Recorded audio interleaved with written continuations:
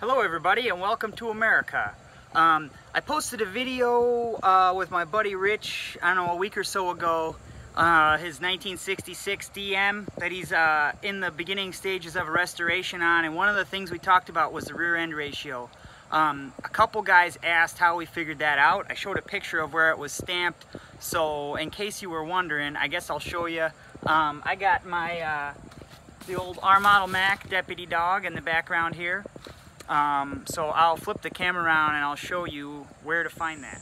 So if you're dealing with the top loader Mack style rear ends, obviously, I shouldn't say obviously, but if you are working on a Mack that does not have Mack rear ends, this will probably not be true. But so if you will notice right here to the passenger side, there is some numbers stamped in right here. This says 387. So it is my understanding that, as it was told to me by someone older, wiser, and better looking, that means it came from the factory with a 387 rear end. There is other stuff stamped on there, which I do not know what it means, but I'll post this in the Mack Facebook group and someone I'm sure will correct me. But that is an answer to the question I got, where we found that stamped in.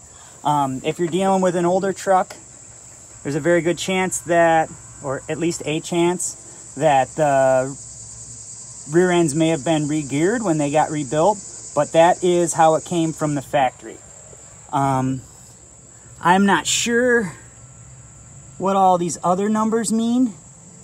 I could ask one of my Mack mentors and find out, but that is supposed to be the rear end ratio from the factory, 387.